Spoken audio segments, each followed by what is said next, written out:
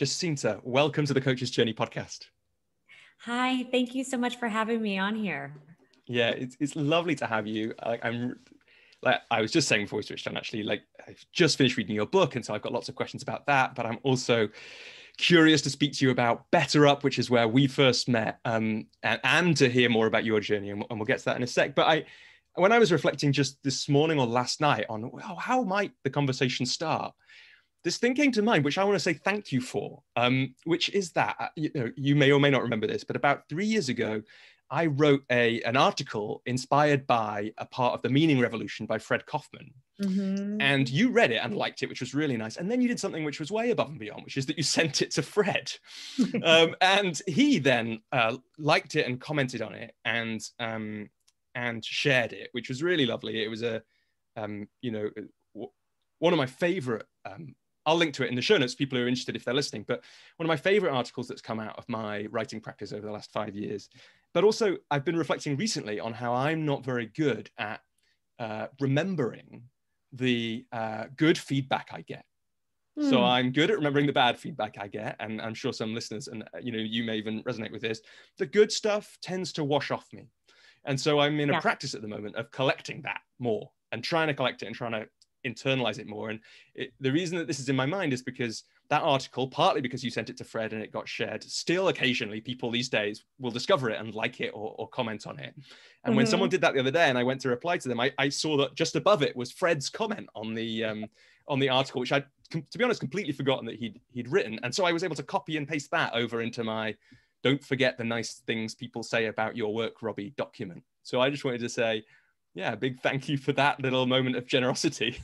Oh, I love that. I am such a believer, and it's a practice for me of savoring, really holding on and savoring moments that stand out, because there's so many of them, and they can slip by so quickly. And then especially with other coaches, I feel like, part of my delight was being able to share with Fred, who's amazing coach, who's a close friend, and show that he's infecting other coaches. And so it just turns into this kind of outward spiral of goodwill and appreciation for one another. And so the more I can look for opportunities to savor, but also then pass it forward, that's what I strive for.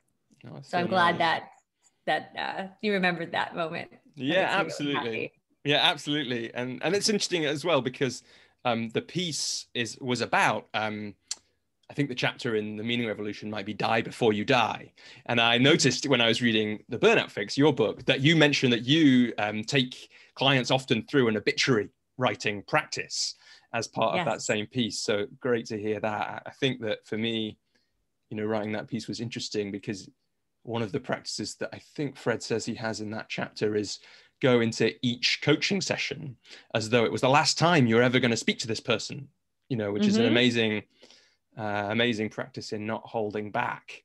And in fact, I had a little bit of that today. You might like this as well. I was on a BetterUp call, but it was where I was coaching, but it was a one-off coaching session because of one of the things they've got going at the moment. So actually I had that again. I was like, okay, I've only got this woman maybe for this 30 minutes now. So therefore, what does that mean? Well, it means let's give her everything I've got.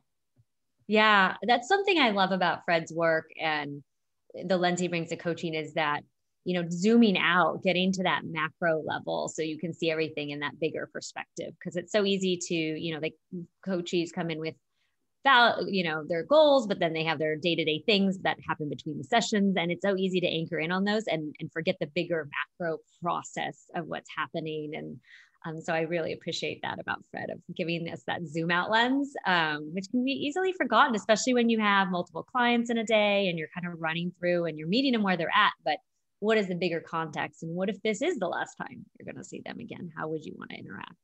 Yeah, absolutely. Look, Jacinta, there's so many ways we could go from here, but I guess I'm curious as a starting point, when did you first come across this thing, coaching, that we're probably going to talk quite a bit about in this conversation? When did you first hear the word in that respect or come across someone who did it? Yeah. So, I used to be a dancer. So I was coached from early on, pulled out of my physical education classes to not work certain muscles in high school. And so was coached pretty intensely, but I always thought of coaching as like sport, didn't really think of it as this other internal landscape exploration where we can better ourselves. And so I ended up becoming a psychologist, and I love clinical psychology, but I felt, there was a piece of me that really wanted to help people get not just back to baseline, but above baseline and flourishing and thriving. And I had really specialized in this type of solution-focused therapy, which is much more directive. And I really liked that. I wanted to give my people tools and techniques and homework. And so naturally found myself very curious about coaching. Wait, there's goals. Wait, this is very cool. We're going to have an agenda really set for each session. There's so many pieces that I really liked about it. So I had a psychology practice, which was based on positive psychology, and then moved it eventually to coaching. And found that was just such a nice fit for me, where I was able to use what I know about the science of psychology and leadership, but then move that towards providing that in a coaching capacity. And it just aligned so much more for me. And I have never looked back since. Just love coaching, and then coaches too. I feel like these are, I say this a lot. I'm like, coaches are like my people. Just really curious, wanting to help, wanting to make a difference, and wanting to constantly learn about themselves and others, and doing so in a very specific way with deep questions, reflections, statements. And so I felt like I found my sweet spot. It took a little time. It wasn't a straightforward journey, but I've landed in a place that I'm very, very happy. And I just feel lucky that I get to keep working day in and day out in coaching, thinking about coaching all the time, every day. Yeah, well, as you can tell, why, the reason that I've got this podcast and the surrounding things for coaches is because, yeah, I feel very similar, both absolutely love being in conversations with coaches. And also I think there's something quite important about this industry and this practice. And, perhaps particularly now in the midst of global pandemic and all that kind of thing. But I think even without that, and I learned about your dancing from reading your book. I don't think I'd known about that before.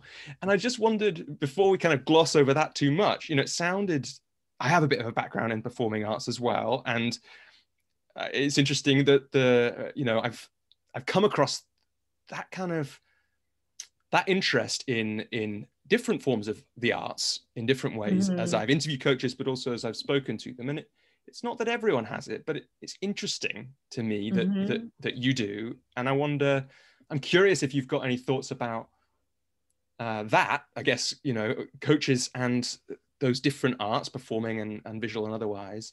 And also I'd just that thing about, or I'm also curious to hear about how that came to an end, because it sounds in the book like dancing was a really big part of your life for a while.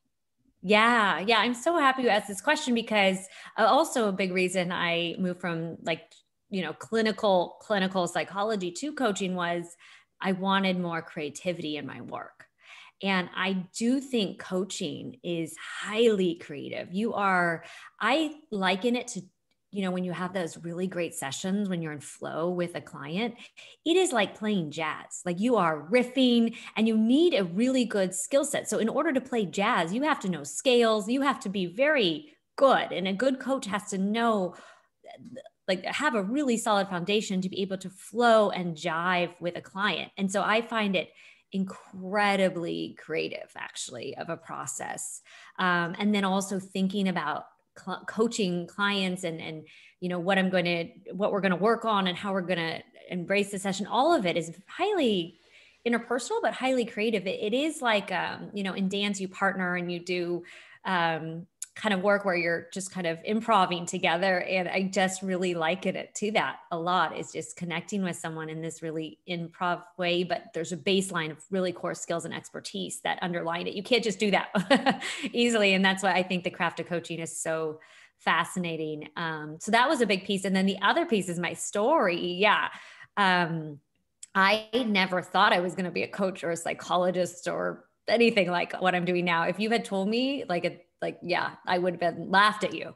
I would have never thought that I thought I was going to be a dancer. That was my thing. I loved it. I was inspired by it. I still am inspired by the arts. I feel like it really captures something that cognitively we sometimes don't feel. We can, there's change through art.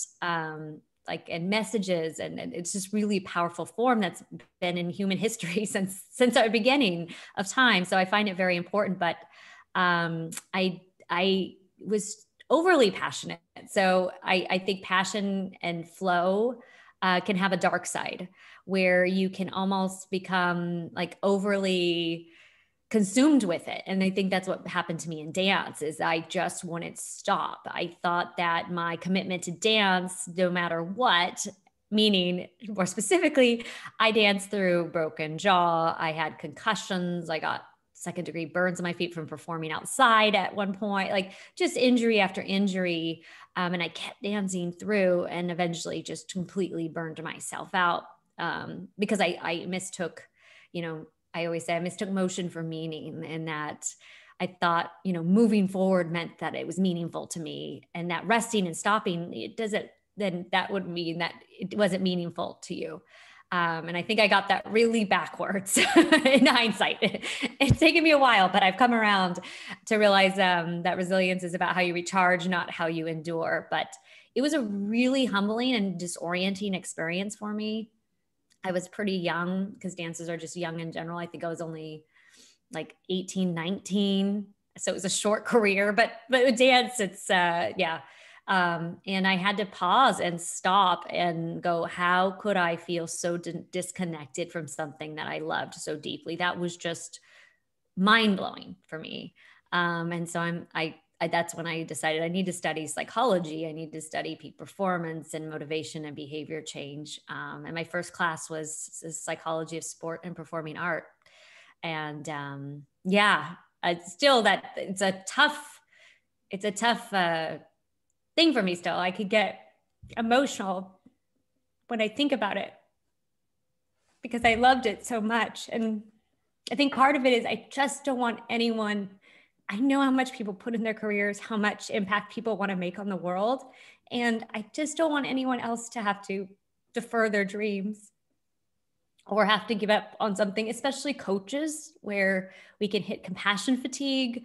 I just don't want to see that because it's usually the people who are the most engaged and invested and who are able to make the biggest impact that could have the tendency to be in a place where they could experience burnout. So that's kind of my full circle, I think of it as my hero's journey in some ways, like coming full around from, young age of innocence, barely 18 to where I am now in my career. So thank you for asking about that.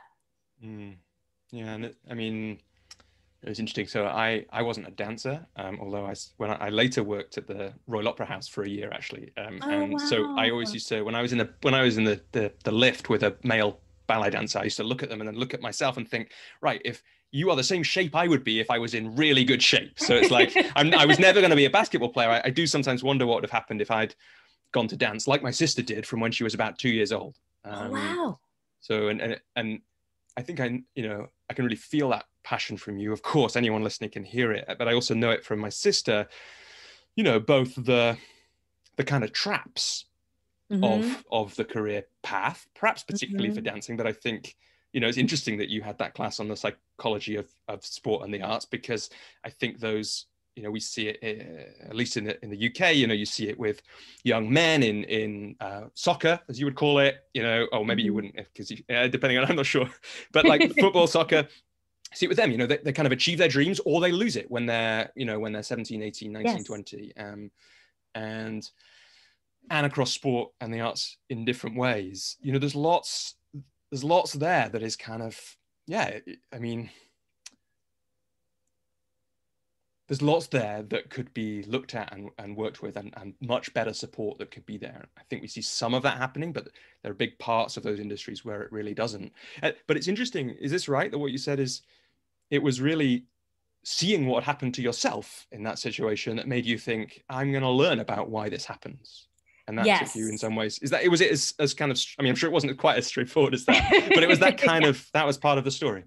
Yes. Yeah, it wasn't a straightforward, it's messier process. I won't give myself that much credit to be like, oh yeah, I just connected the dots. But eventually that is what exactly led me to it is I have a deep, deep curiosity about how things work or why things happen. And I think that's what's helped me become better and better as a coach is a deep desire to understand my own internal landscape.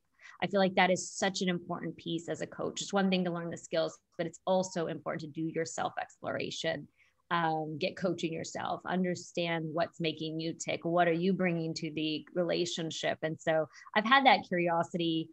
I think that was triggered from that dance experience of like, oh, wow, I need to look inward. I was moving so fast that I wasn't investing in my relationship in general, but then especially my relationship with myself.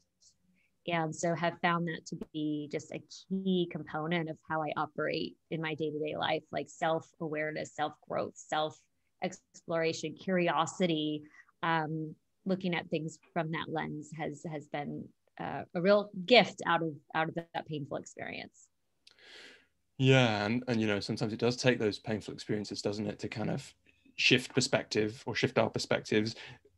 Did you have, I'm curious a little bit. It sounds like it partly came from that, but I don't think that's where everyone would go after an experience like that. What do you think it was that took you inside, or maybe you'd already done some of that? You already had part of that introspection muscle there. Yeah, I think it was. I had to pause. There wasn't, once I stopped dancing, my time, there was so much time all of a sudden, and I didn't have anywhere to run to, so I had to look inward almost. It was like a forcing function, but then I found it was scary at first a little bit to be like, ooh, what is driving me? Why am I doing this? But then ultimately, it became really empowering to understand why I do what I do, what is driving me, why are my goals this way. And but I think, when working with new coaches, just thinking about coaching, I find that they're nervous to look inward. And so I can relate to that experience a lot. I'm like, okay, let's tread lightly here. But eventually, I don't know if you see this in your work too, Robbie, it was just like, whoa, when they do finally get it, it's just those aha moments. You're just like, yes, they got it. And that's one of those things that I just love, when the person gets to that point where they see, oh, it's not as scary. And actually, this is awesome. Yeah. I mean, absolutely. At those moments, that's really powerful. And, sometimes it's lovely to have clients who are kind of already there or coaches, and they're kind of diving in as soon as they meet you, and that's wonderful. But in some ways, sometimes the people that I've worked with that I remember the most are the ones who came as super skeptics or just like really uncomfortable with it all, and then by the end they're buying books about coaching, or they're talking about it to their children, or whatever it is. I wanted to pull this thing out. It's one of the notes I made when I was reading your book. I mean, it's both, I think it speaks to what we're saying. It's both shocking, but almost so shocking. And this is not shocking. It's not meant to be a pun, but it's funny. It's this piece, the study by Timothy Wilson, who is a professor of psychology, and colleagues at the University of Virginia, which asked people to do nothing but sit and think for 15 minutes. And they discovered that 2/3 of men and 1/4 of women chose to subject themselves to an electric shock over simply sitting alone with their thoughts. And one participant even went as far as shocking himself 190 times. Yeah. I mean, it's an incredible study, and it is kind of jaw-dropping. What do you think's behind that, and why is it that maybe it took this real shock of another kind in your life to get you to that place, or maybe you had some of it already, and we often meet people who find it difficult to look inside. But what do you think that's about? I think it's that people don't have the tools. I feel like they just, we're not taught. I wish, if I could redesign education, I'd be like, let's have introspection tools and emotional intelligence and all these things. And I think, if we had the tools to do the self-exploration where it doesn't feel as scary, or a partner like a coach, it would be so different.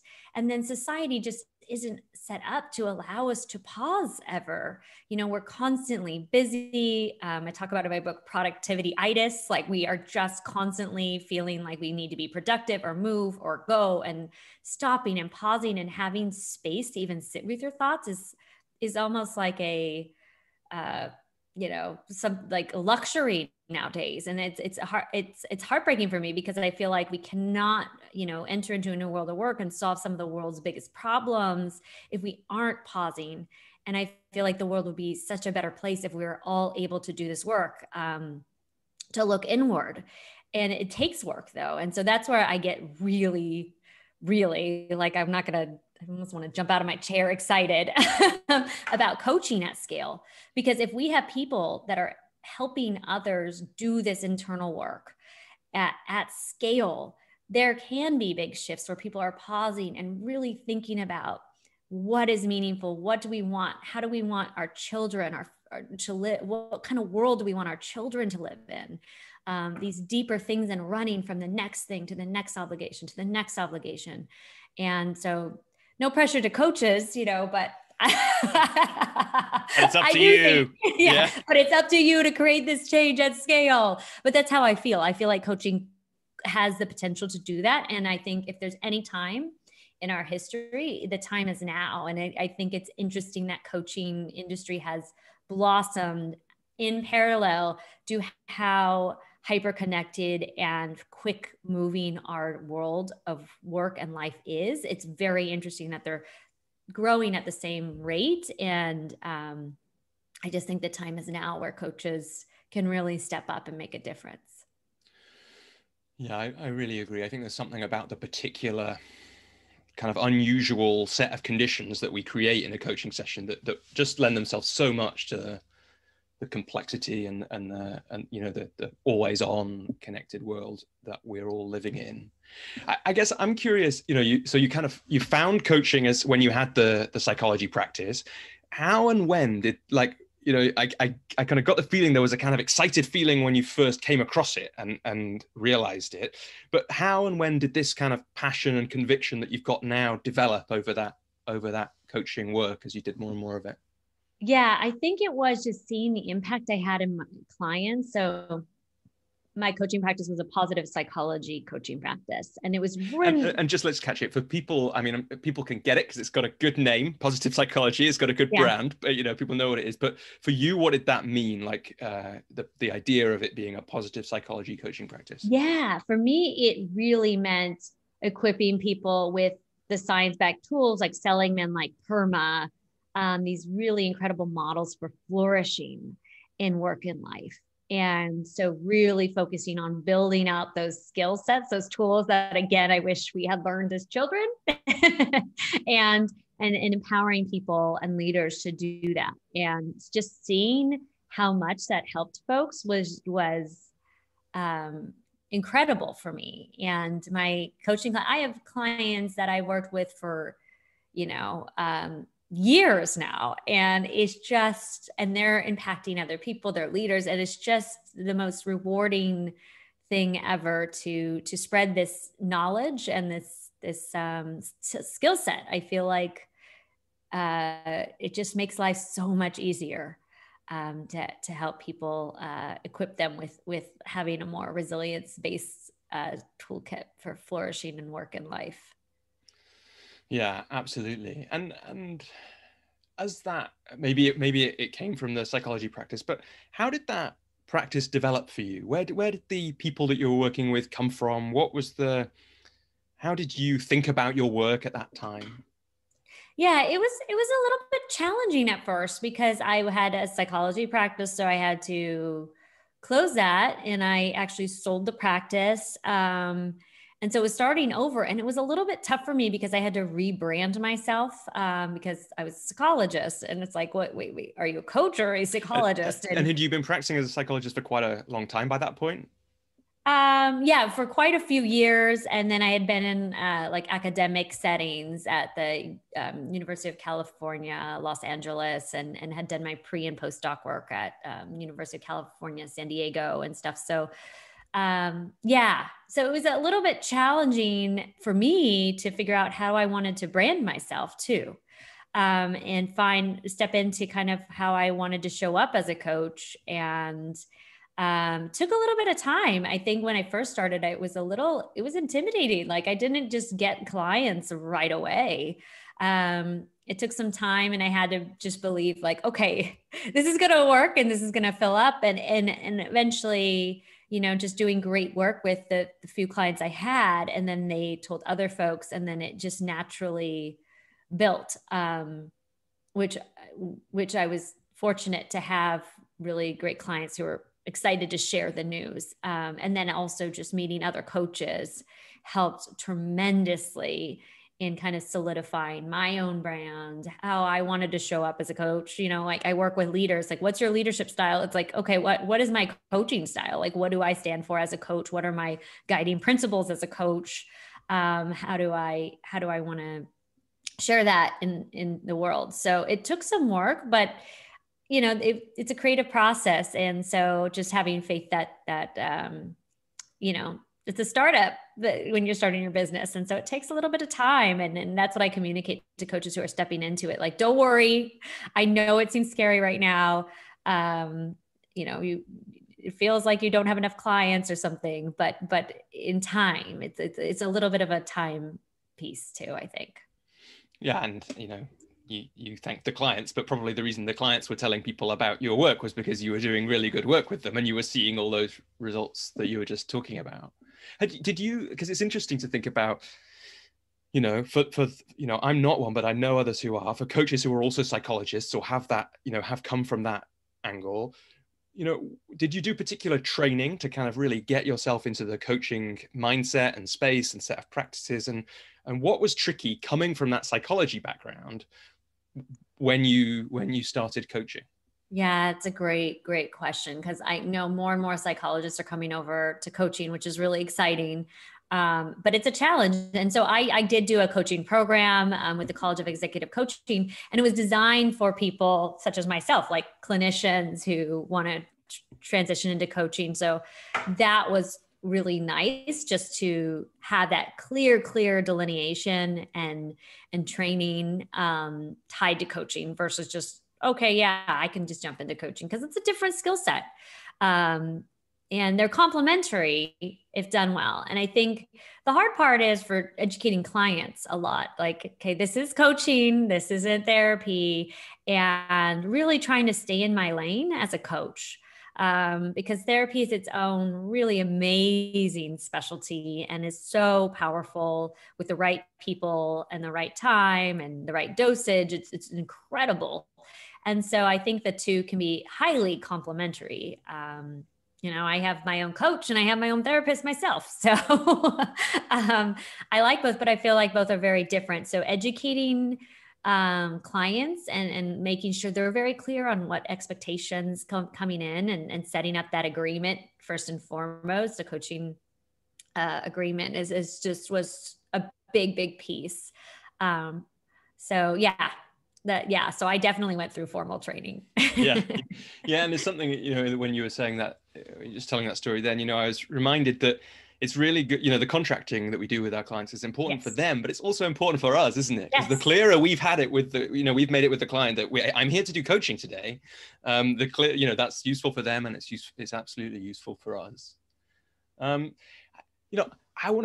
definitely want to talk about the book, and we definitely don't want to, we'll get to that. The other thing that I definitely want to talk about is BetterUp, because that's how we met. But where did that come into your journey? How long had you been practicing as a coach, and how did that develop? Just to join the dots for us, so we can speak a bit about BetterUp. Yeah, I had been doing my coaching practice for some time, and positive psychology was newer then. So this was back quite a few years. I won't say how many years, but it was new. There was no one doing positive psychology practices. And so I was spreading the news. I'm like, I love, just trying to get it. I just geek out on this stuff. I'm just a nerd for this stuff in general. So anytime I can talk about positive psychology and coaching and evidence-based coaching, it'll happen. And so I was talking to a friend and they said, oh, you know what? I know two guys who are doing this startup and they're very interested in positive psychology. I think you should meet them. And so I met the founder, Alexi, at the Mill in San Francisco. And we sat down, this is before BetterUp had an office or anything. And it was like this 2-hour conversation that just flew by. It was like total in flow. I was like, oh my gosh, this person is like talking my language and just so engaged. And his idea was so powerful about democratizing access to coaching. Like not, it shouldn't just be executives C-suite level, that everyone could benefit from a coach. Everyone could benefit from this type of work. And I was just loved it so much. And then met Eddie, the other founder, and it was like, no question. Like, I mean, it just was something, I don't know how to explain it. It was just like this, when you just kind of know this is something important and these people are the right people to do it. Mm-hmm. Yeah. And it's gone on to be successful, and you've been a big influence on that. So just for people who don't know, what was you moved into that work, and did you, I guess I'm curious as well, I don't know actually, were you continuing to coach alongside that, or did that then become your work over a number of years? And what was your role in that company, which actually we're recording this at when are we, end of March. So actually BetterUp is probably as famous as it's ever been in the UK. Yes. Because and in fact, like I genuinely didn't, like probably for the first time ever, the BBC would have had a headline on its newspaper page involving the word coaching, meaning what we meant. And that's because Prince Harry has just become, the chief impact officer at BetterUp. So, and they've just done a big fundraising round as well. And so, clearly things have gone well there. But for you, as you were getting involved there, how did that work? How did you decide to become more involved? Yeah, it took some time. So I definitely was involved pretty intensely, but I also kept my coaching practice on the side for quite some time before jumping ship and going full time into BetterUp. But I always had a few coachees, always, because I just, that it's a skill set and you can't, you have to keep it sharp. And so I'm still coaching even now, just haven't stopped coaching throughout the whole process. But yeah, but it took me a little bit of time to go like, okay, I'm going to say goodbye to my like formal practice and just have my few coaches come alongside with me in this journey. But I think it's really benefited me to continue to have, as the head of coaching at BetterUp, having empathy for the coaches and really, and buy-in too, that I know what it's like. I know what you're facing. I didn't want to become detached from that. I feel like if you're going to lead a community, you need to understand and walk in the shoes of the people and have deep empathy, because it's tough to be a coach. It brings its whole extra set of concerns and it's entrepreneurial, and it's not guaranteed income the same income every month or anything like that. So trying to really come in from that deep empathy piece. And then also I feel like most coaches that I know are deeply invested in connecting with other coaches and learning. And so wanting to build out, BetterUp has a pretty amazing coach community. They're incredible coaches. And it's just like the best place to go visit for me. I'm like, oh, the community. And there's constant learning. And I learned so much from all the coaches. I don't know if you saw it, Robbie, in the dedication of the book and the acknowledgement section of the book. I acknowledge all the coaches because I've learned so much. And I feel like part of learning is learning from the wisdom of other coaches, because we all have our own unique stories and learnings from diving into this field that is relatively new still. Yeah. And, I guess to echo what we were saying about Fred at the start, you should know that of course the work that you did is still rippling on. Again, like I said, I had in fact, I had two. I've worked for BetterUp since almost. So we met. I think I was part of kind of a second group of European coaches that came on board. Mm-hmm. We met at an event like, I don't know what it was, 4 years ago, 4 and a bit years ago probably, and have worked. It's been a small part of my work ever since. And the reason it stays part of my work it stayed when I let go of most of my associate work because I wanted to focus more on the real zone of genius stuff. BetterUp stays because it's part of that, and because there's something about the company which we could talk about a bit more if we want to. But I was referring back to some notes today from the videos of you talking, doing demos of the first first conversation with what BetterUp calls a member.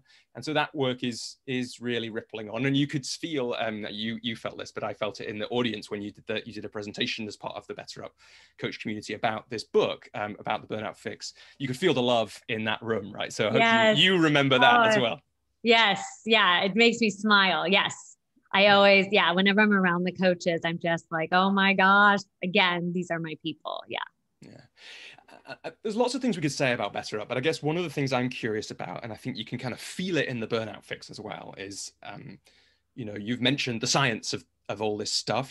One of the things I love about BetterUp is the commitment of that company, which I'm sure you were a big part of, to making it evidence-based, to making it as effective as we can, to looking at this new thing and thinking, well, why does it work? How? And how do we make sure, if we being BetterUp are going to scale this thing, are we going to try and democratize coaching and make it accessible? How do we make sure that as we scale it, it doesn't lose quality?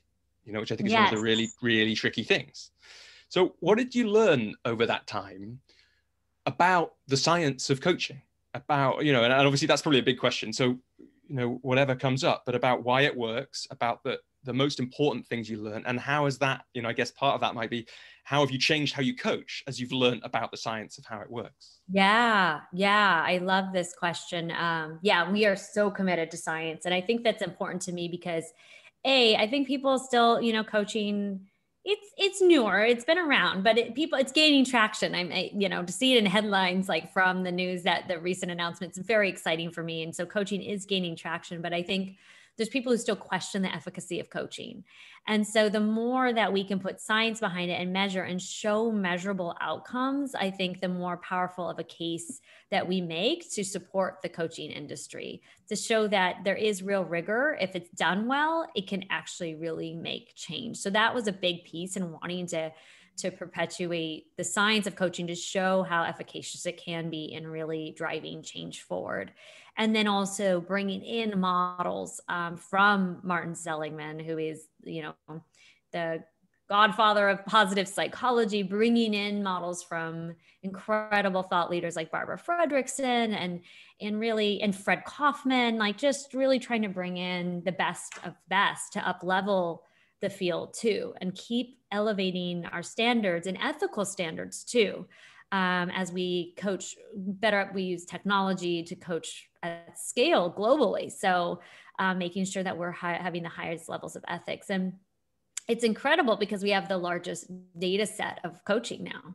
I mean, it's years and thousands of sessions of coaching, and being able to use that data set to inform like what makes a great coaching engagement, and what makes for a great coach, so that we can keep spreading that knowledge and up-leveling ourselves and our coaches. And I think coaches are always wanting to grow, or the coaches that fit at BetterUp, I'd say, really want to grow. So it's pretty amazing. And one of the biggest things is just reinforcing what the literature has found, that, that rapport, that alliance, the coaching alliance is so significant, especially at the beginning of coaching. Just feeling like, okay, I trust this person can actually help me. So I'm going to actually invest myself and my psychological resources and energetic reserves to do this. And then later on in the coaching engagement, it is more about, is this coach challenging me just in the right amount of dosage, or the right amount of push and stretch zone, and knowing to meet the person where they're at. I think that is, takes years of pattern matching for practicing from coaching to know, okay, I can push just this much, or I need to step back this much. And knowing where that zone is incredibly important later on. A therapeutic alliance, the coaching alliance is really, really important early on. So, there's so much, also cultural competency is a huge one that looking into more and more with the literature. But there's so much to think about and look at to predict, what makes a best coaching relationship possible. And we're going to continue to gather these metrics and then hopefully disseminate them out too, so that coaching, the field of coaching keeps growing and becoming stronger and stronger. So it gets me super excited. And if we can just keep legitimizing how impactful coaching can be, that's a huge mission for me as well. Yeah, and it was a really interesting one that you pulled out there. That I can't remember actually what you said, but that how far can I push my client right now? How do I get in that sweet spot? I think, like you said, there's an element of which for a coach that has to be just this part of it just has to be experience, right? That we have to go through the practice of understanding and feeling the moment and the relationship and all that kind of thing. But are there things that coaches who are newer can do to get that sense, or to up level their skill in pushing their clients just the right amount, but not too much? Yeah, I think, I'm a fan as a coach of being very forthcoming with my clients. So I'm like, hey, am I pushing too much, or do we need to scale back? Like on a scale of 0 to 10, where are we landing? Like, I want to find, I'm not trying to be secretive. I'm trying to find the right special place where we can sit that feels challenging, but not pushing you in your stress zone. Like, we want to keep you in your stretch zone. So are we doing that? And just really being open about my intentions. Not making it like this, like, ooh, behind the scenes, I'm thinking all this, but I'm not telling you. And I'm this, I really think that transparency goes a long way in creating that rapport. And it is a working relationship. I can guide you, but you are the expert on yourself, and you need to come to the table and tell me what's working and not working. And so setting that up too, in that initial kind of sessions where you're setting up the coaching agreement, right? Setting that up as well helps a lot later on when I'm just checking in with them. So it doesn't have to be this magical. And then later on, it can happen more intuitively. You don't even, I notice I don't even realize it sometimes until after I'm like, oh, I pushed them just right there. But in the beginning, I feel like it's more than okay to ask. And still, even today, I will double ask after the end of sessions. I'm like, how was today? I ask almost every session, give me feedback, please. Yeah.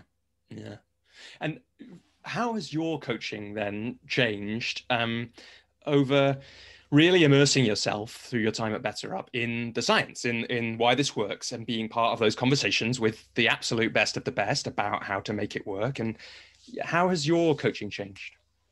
Oh, that's a good question. Yeah, I think my coaching has become, I guess the word humility comes up, where the more I realize, the more I learn, the more I realize what I don't know. So the more and more I learn, I'm like, oh my gosh, there's so much I don't know. And so really making sure that I come in with that humility and being just incredibly present, and not just making assumptions when I move forward. So trusting that deep pattern matching that I've seen thousands, and I've worked thousands and thousands. If you count my clinical, I don't even want to think about how many hours my life have spent working with people. But so I have that intuitive pattern matching, but I feel like, you can fall into the expert trap really easy.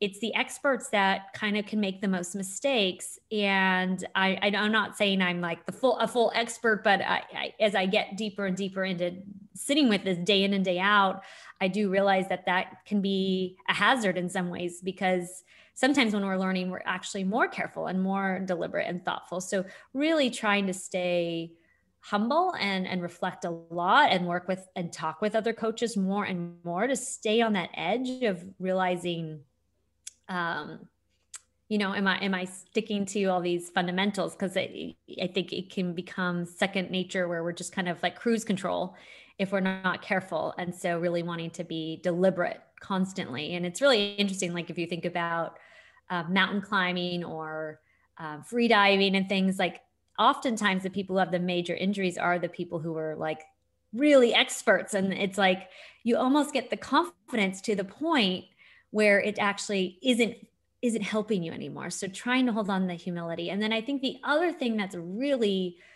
been important to me is the process of coaching. So not just, and I tried to emphasize this in the coaching stories in my book, but it's not just what we're talking about. I am looking so intensely at Are they looking down? Are they fiddling with something? Are they breathing? Are we pausing to make space?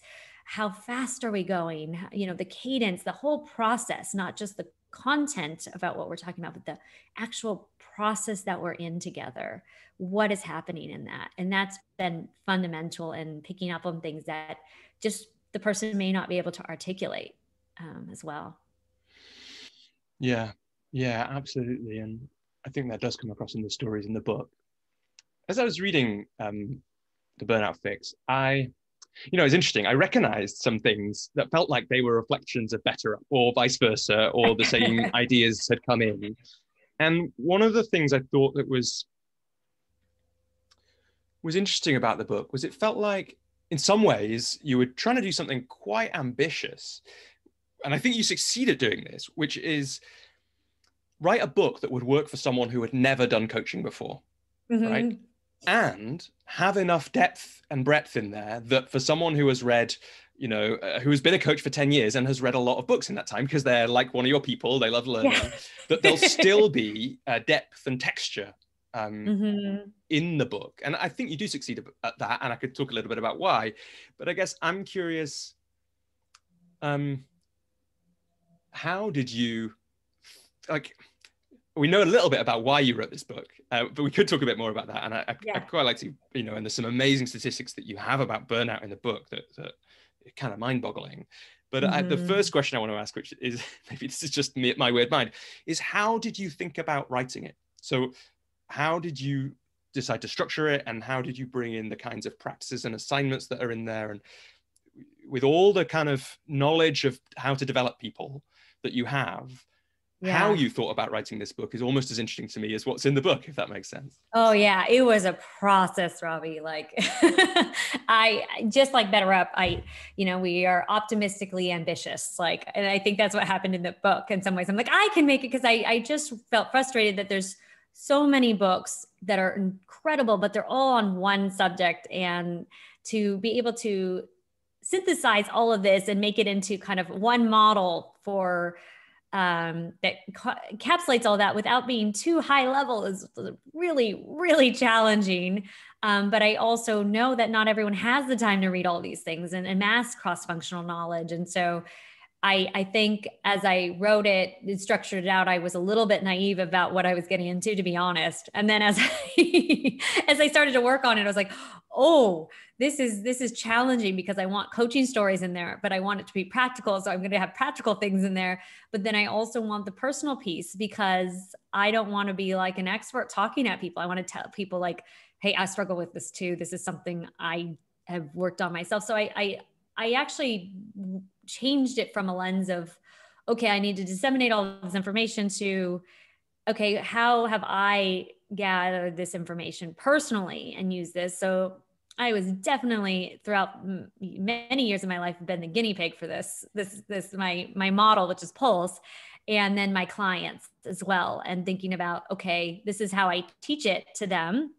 Because I literally will go through these elements in my practice, and then how have I learned this, and then structuring it as such. So it was a lot. I mean, it took a lot of Post-it notes and thinking about it, but I wanted to give enough so that it, in the end, it has that periodic table of elements for a resilient life, to make sure people can mix and match different tools, and I call them compound, and make different compounds, so that it's not a one size fits all approach. Just like coaching, we're not going to give the same, no one has the same goals. No one has the same tool set that's going to help them. So how do I make it as personalized as possible? That was really important to me. I didn't want a one size fits all approach, especially to something as complicated and serious as burnout. So it was, thank you for asking this question, because it was hard. I'm not going to lie. It was not easy. And, wanting it to be challenging enough for folks who really know this stuff pretty well, and it's probably not new to them. So how can I at least incorporate the coaching stories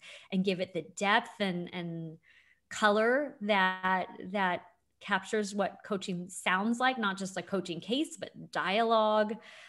Showing like we need to have spaciousness and silence in our sessions with people who are running constantly, constant motion. How do we create spaciousness in sessions? So all of those things I was trying to incorporate. So wow, it was a big, ambitious, similar to BetterUp, undertaking.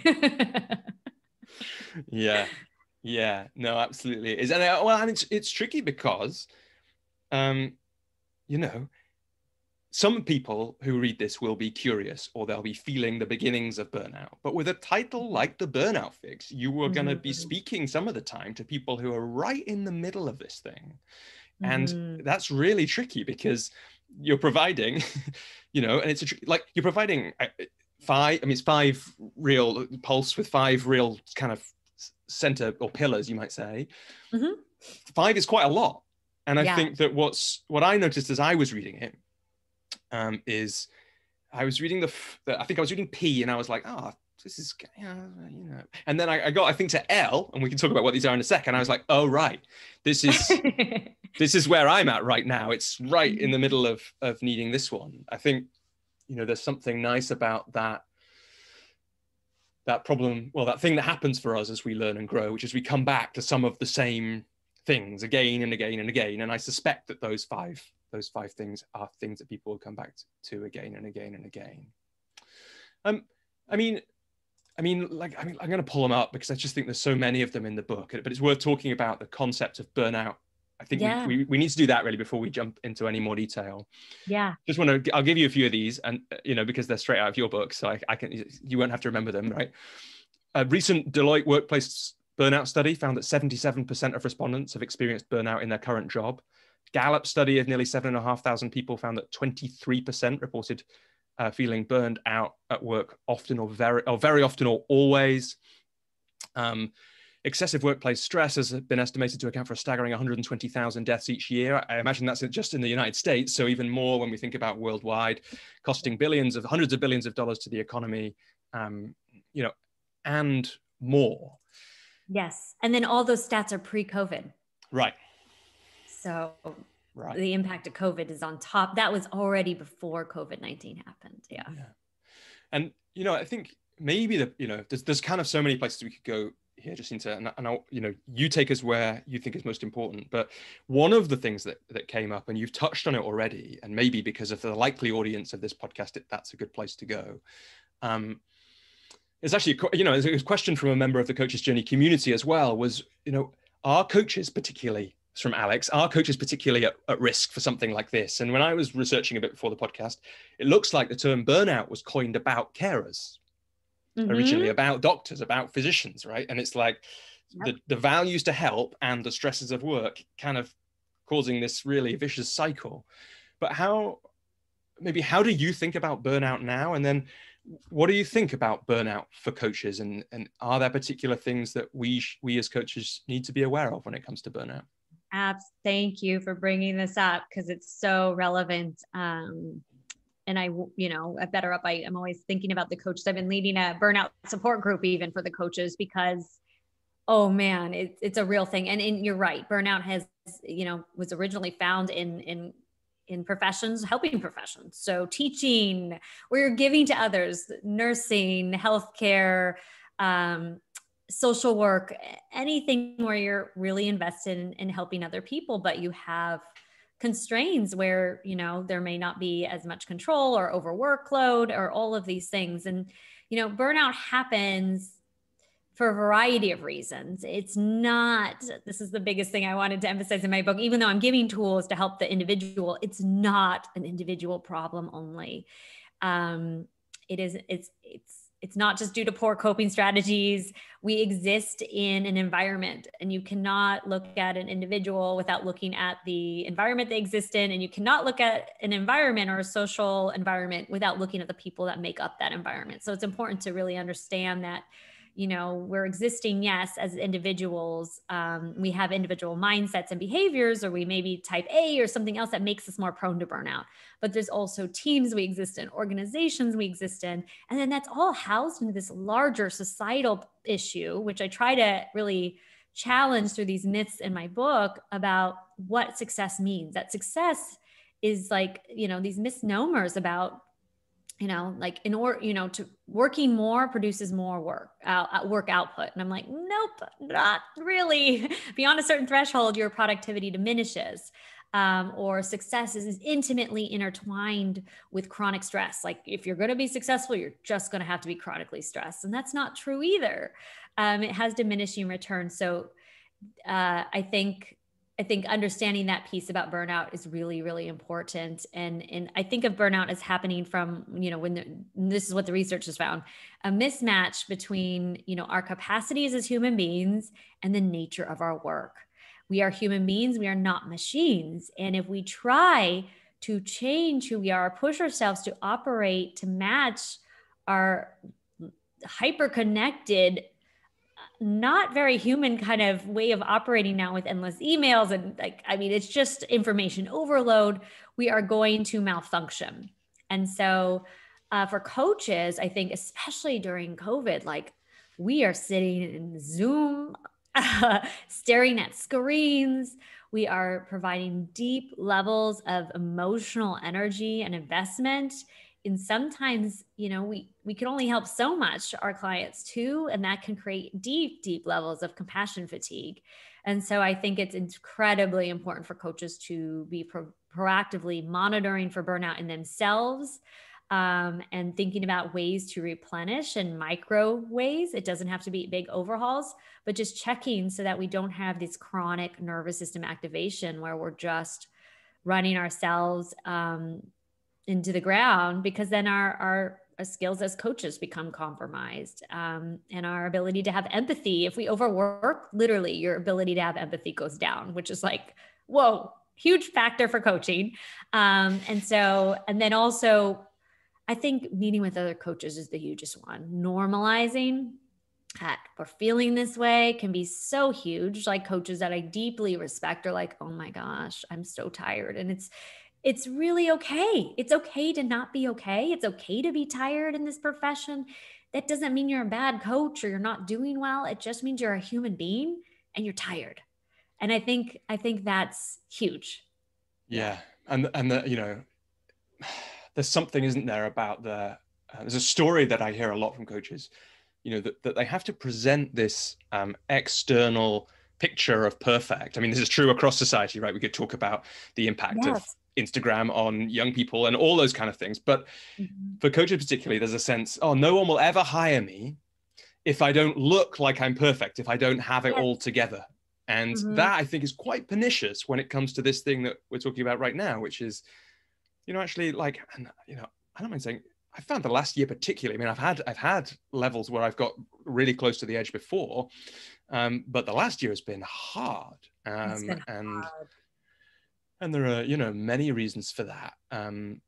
But I think you're absolutely right that well, and, it's another reason that you've got your coach, I've got my coach, we've got our support networks, right? It's because it's if I don't have that stuff, then I'm I could easily get lost in the struggles of being a solo entrepreneur, let alone one who cares so much, let alone one who, is in the middle of a global pandemic. Yeah, just that. Oh, just dear. that, absolutely. Having the coach and the support network is fundamental, and something I hopefully it came across in the book. I'm like, hey, I'm a psychologist. I study burnout and I can still burn out. It doesn't discriminate. It does not discriminate. And it just means you're human and you're just getting pushed pretty hard. And that's it. Yeah, absolutely.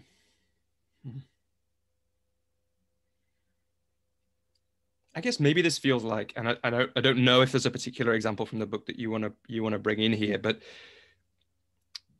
for anyone who's listening, who's in this moment sitting there thinking, maybe they're just admitting it to themselves now, maybe they've known it for months, right? But they're right in the middle of this thing. They can feel the vitality has slipped out of their life in different ways. They can feel that sense of the overwhelm of the ever connectedness. And maybe this is also an answer to another question actually from the community, from Alex, about when we get a client who's in the middle of that place, or we spot that, or what can we do that best supports clients who we suspect are on the edge?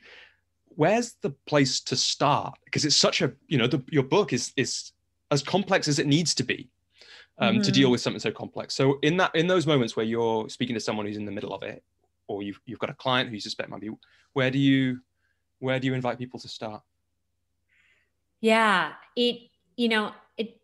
I'm really looking at the first thing I'm just trying to do is normalize and just try to hold space, allowing them to, and reassuring them, like thanking them actually for stepping in and addressing this. That takes a lot of bravery. I think burnout is still very stigmatized.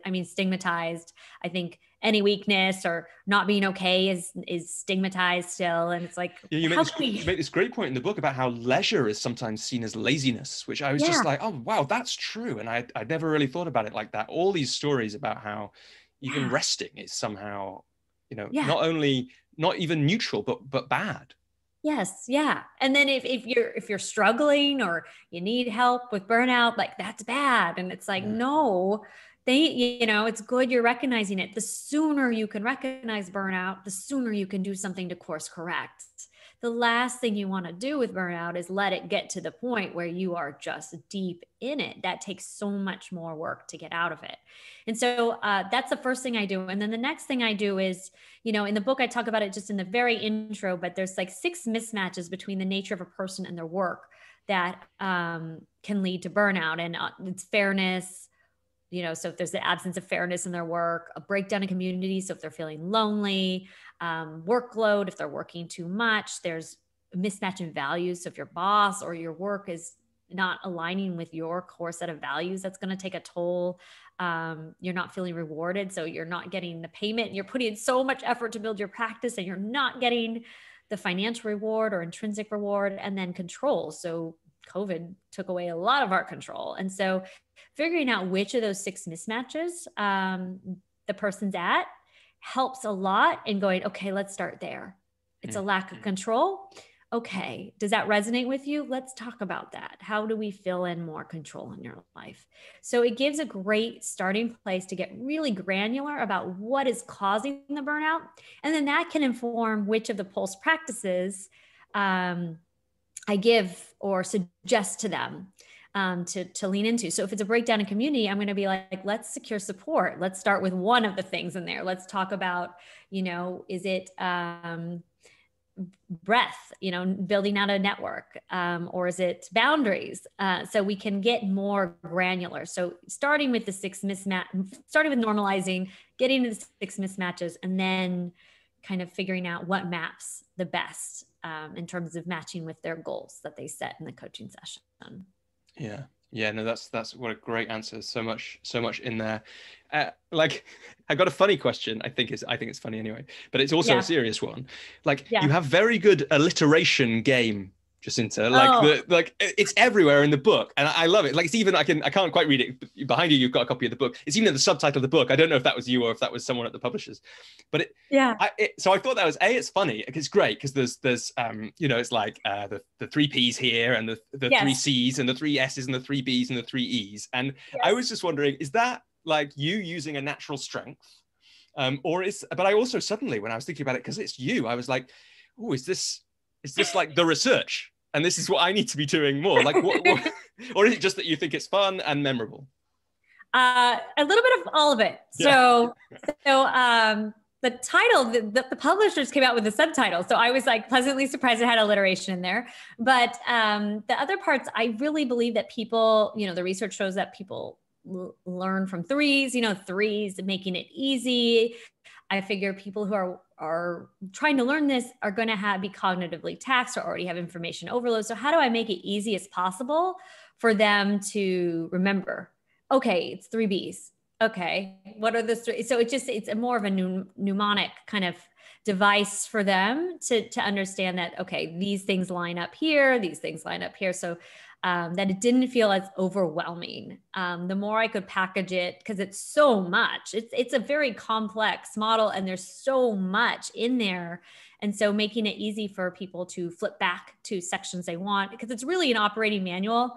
I don't want people to read it and be like, I'm supposed to do all this. Like that would That would freak me out. So I have at the end, like, you don't have to do all this at once. Yeah.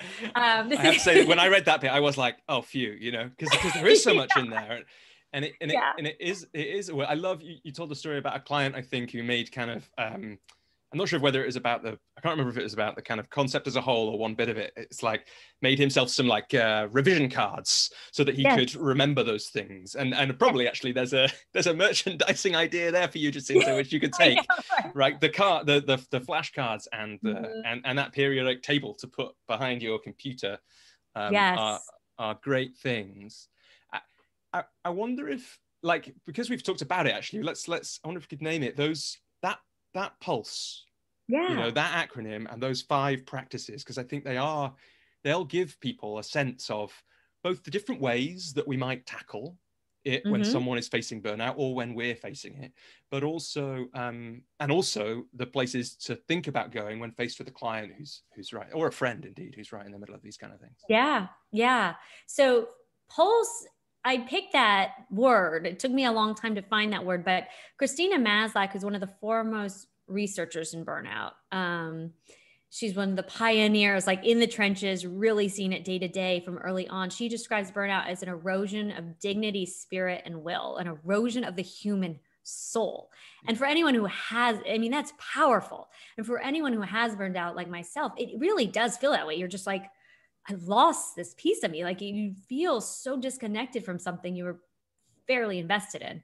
And so I was like, well, the same way we talk about taking care of our physical health, we have to take care of our spirit, our essence, our vitality. It's something bigger than just well-being to me. It's your pulse. It's your personal pulse. So that's where that word came from.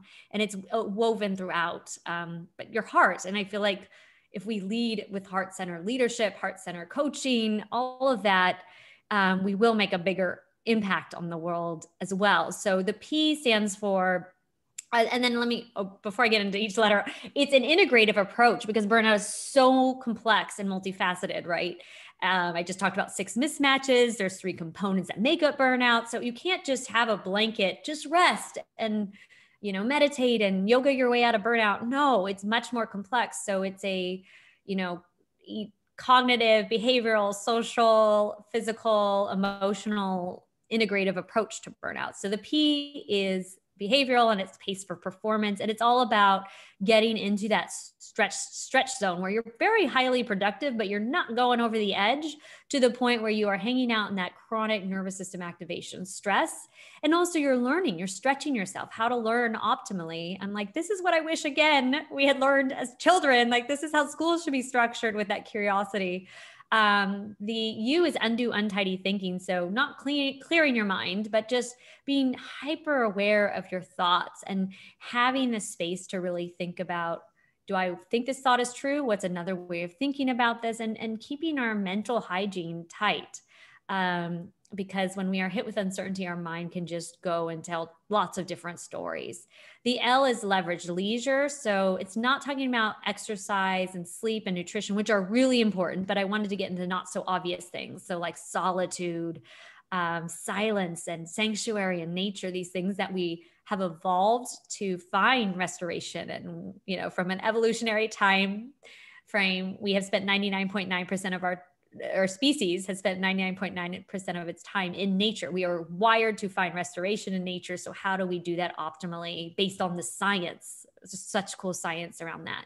And then the S is all about securing support. We are human beings. We are wired to connect. We come into this world literally connected to another human being. And so we have to figure out ways to forge really solid connections that allow us to have breadth and thinking and operating, while also protecting ourselves through boundaries. And then the E is evaluate effort. That's the emotional piece. So that is about managing your energy, your emotions, and also living through guiding principles about meaning and purpose. So it is a lot.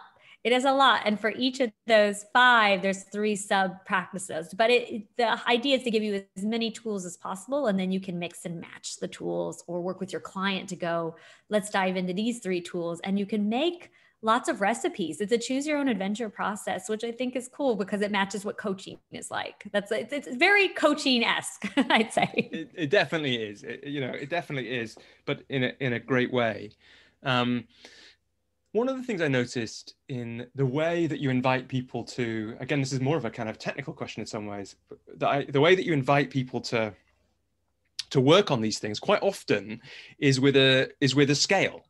It's like, where am I now and where do I want to get to? And I love that I love the piece about, I think it's in secure support. You're talking about which are the ones that will broaden my network that are the easiest to do, and how do I rank them and that kind of thing. Again, is that using that 0 to 10 scale? Is that something that is just a part of your practice? Is it something that that the research says is really useful for people, or what makes that such a thread? I think it's a really useful one. I think lots of people doing it will find it really valuable. Yeah. It's a core part of my practice. And it's also really based on the science of behavior change, that we have to start with small things. So I always give my clients, like, if we're setting up homework between sessions, I'm like, how challenging is that for you? Let's rate it. And we look at what they're setting up for themselves for their goals between sessions, and starting with the smallest, easily achievable goals so that they build up that sense of self-efficacy and they get confident. And then we ratchet it up. And then we go to, okay, this is a 3 out of 10 difficulty to change. Okay, I got that. Okay, let's do 5 out of 10. And then let's do 7 out of 10. Let's try the 10 out of 10. And by then they have the confidence and skills, versus just throwing them in and being like, okay, I want you to talk to your boss about this really tough thing and let's figure this out. It's like, if they don't succeed, that's going to create a lot of lowered self-efficacy. And one of the foundations of burnout is inefficacy. That's one of the core components of burnout. And so that's a fundamental way where you can build out efficacy with your clients and stretch them just little by little by little. And they come back so excited because they were successful and they're making progress, and humans love to make progress. So setting them up for success. Yeah. And I think in, that piece about, you talk about if you set too big goals, you end up back on more alliteration coming up, the wheel of weariness, right? And it's like, I think that's a really interesting thing. And it made me think about my coaching practice and realize that there have definitely been times where we've set goals. I've set goals with clients that were too big and they weren't conducive. And it made me really remember that, that idea of bringing the goal, making the goals manageable, of thinking in that way. It also got me thinking that the way that you talk in the book, and you've just kind of hinted at and talked about a bit about self-efficacy and how a particular kind of practice and goal setting really builds that. It struck me that coaching, when done right, that's one of the things it just undeniably builds for people, or it should do. That cycle of self-efficacy growing, and that's a beautiful, for me, that's a really beautiful thing to think about. And especially if we're thinking about the kind of the big picture of coaching and the impact that we as an industry can have, if we can increase the self-efficacy. And for me, that as a human, I think this is probably part of burnout as well. When my self-efficacy is higher, my hope is higher. Absolutely. And certainly my hopelessness is much lower. And I just wondered, do you think that that's true, that when coaching is done well, one of the things that we're doing is really building self-efficacy in people? Yeah, absolutely. I think that's one of the biggest outputs of coaching when done really well is, self-efficacy is that belief that you can do something and see it through and accomplish it, and building out that confidence. But it's a deeper sense of, oh yes, I can take this on and see this through. And that brings up optimism, hope. It lends itself to a growth mindset because you're constantly feeling like you can stretch yourself and go into, a little bit of unknown. But it really takes careful consideration of what your clients are setting goals for themselves. Like recently I had a client and wanting to do a morning practice to center themselves. And, he was like, I want to start with 45 minutes. And I was like, oh, that's a big, how about we scale that back, and we ended up at 5 minutes. And then if those 5 minutes go well, we can add in 5 more minutes. So it doesn't have to be this big overall and behavior change. And I think I notice my clients get really excited and in the moment we're jiving. And so they set these big goals and they probably could make them work, but in the end, behavior change is little tiny things over time that add up. That's why New Year's resolutions don't really work out because they're just too big. And along the way, what I'm trying to do is actually not just change their behavior, but change their identity. So let's say they're working on a goal. This is just a general goal because I usually work with at work, but this is just more of a universal goal, like someone who's trying to get better eating habits. Or not just like, okay, well, let's change your eating habits little by little. We're also at parallel working on how is your identity changing? I am a healthy person. So that's huge, so that they have that identity shift alongside the self-efficacy. Instead of just saying, I want to eat healthy, it's like, I am stepping into this place where I see myself as a healthy person. And as a healthy person, I eat this way. So I think that self-efficacy goes such a long way in helping them shift, their kind of identity tied to that goal, the why, the bigger why that we set up with our coaches. Yeah. One of I really liked in the book when you talk about thinking about why, you talk about personal mission statements. There's a really nice formula. This is another bit, a bit like realizing I need more time in nature because of the L. Yeah. When I was reading that part about personal mission statements, I was like, okay, here's the other part that I need to do some work on right now. I'm sure there'll be times when it's the others too. I wonder if you could just share a little bit about where that model, that way that you guide us through in the book, the personal mission statement, if I can say that, comes from, and what your personal mission statement is right now. Yeah, I think this one is so important because, in the end, the personal mission statement, I have my clients end up with 3 guiding enduring principles, basically. So that they can just judge anything off of. And literally I've had clients, I love this, make coffee mugs. So every morning they see their 3 things, like, I read that in the book. I thought, what a great idea. Yeah, I have them on my mirror. So every day I get up when I brush my teeth, I see these 3 things that really guide me. So, and the process came out with, it's really hard to just say, find meaning, find meaning. And, there's so much research around job crafting where you can actually make meaning. And so it's about setting up to look at your values, which we do as coaches, right? We're doing deep value work. And then from there, pulling out, okay, so tied to my vocation, how do my values map onto my vocation? And then how does that map onto my unique skills? And then how does that result in kind of this meaningful pursuit? And then what are 3 enduring principles, like be constantly curious, do less. Like, what are these 3 things that you just have that, just like a company has a mission statement and they have their core values and these kind of leadership behaviors we should have for ourselves. And so it's basically crafting that for yourself, thinking of yourself as your own mini company in a lot of ways. And you have your guiding values and your leadership principles. And that's what you, assess everything against. And I do this. And so my meaningful pursuit is to help others through science live their lives with vitality, and meaning and authenticity. That's my big mission. And I really try to follow that. And so with this book, even I'm getting inbound like requests and things, and everything I'm like, does this align? Does this align? Does this align? Because the more we can stay in alignment, the less we're going to have that mismatch in values that leads to burnout. And that's a huge one for me. If I am not in line with my values, and I think this is for coaches in general, that's why we pick this. Sometimes we've left our jobs and to become coaches to live aligned with our values of helping people. If we get out of alignment with our values, or we say yes to something that doesn't feel completely right to us, it will take a toll. And so I love this work, and my clients really like it a lot. And it's so concrete for them, because meaning, a lot of people get really overwhelmed. I don't know what meaning is. People want meaning so bad. They don't know how to find it. So trying to give them something much more concrete, I think is really important. And it's really fun to do with clients. If you haven't tried it, it's really, really fun.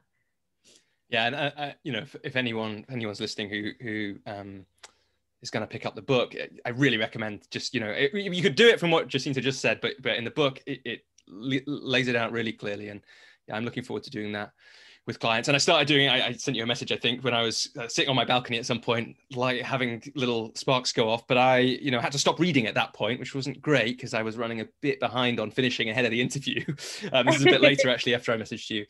But to stop, because it was sparking so many ideas for me about what, what makes meaning for me and what it might be in the future. Mm-hmm. Just to finish, we're almost at time. It feels like we haven't. There's so many parts. I wanted to ask you to tell the story about Mr. Sims, and also there's so many parts of your journey that are great. But people can get the book and they can read that, and that's great. Thanks. Also, I'm really glad that this conversation aligned with those guiding principles for you. Absolutely, because it's been a total pleasure.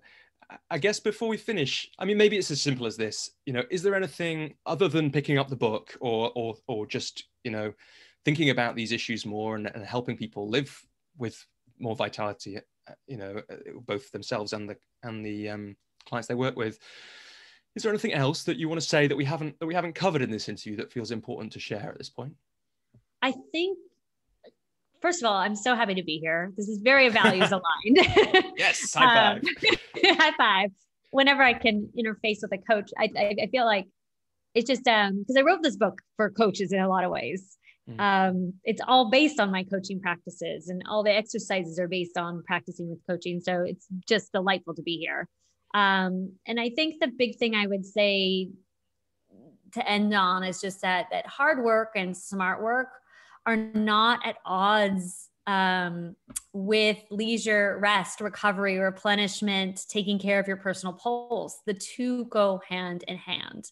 When we are more centered, when we are more resilient, when we are more vibrant, we show up to everything, our communities, our families, our children, our customers, our partners, in such more productive ways, and everyone ultimately benefits.